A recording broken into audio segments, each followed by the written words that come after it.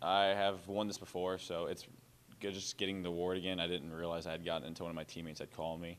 But it's one of those things that it's not only is it for a goalkeeper, it's also an award for the defensive because we have been known as shutout university. So getting back to getting shutouts is a top thing that we want to get as a defense in general. So it's good to get one of these again.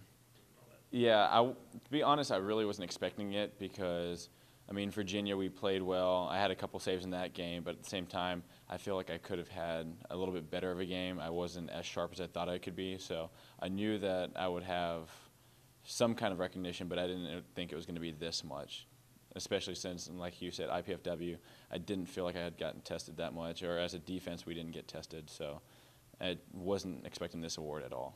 At this point, I look for it more as I would rather win stuff as a team versus an individual because a team says more and a team will go down in the history books too versus incorporating other guys. So when you have 26 other guys winning it, say as a conference championship, it carries a lot more weight versus you go graduate college saying, hey, I made college national team of the week. Well, congratulations. But, I mean, one of those things, people remember what teams do versus what an individual does. I mean, it's good to carry momentum going on into it, but it's the same thing. As soon as Atlantic 10 starts over, it's going to be 0-0.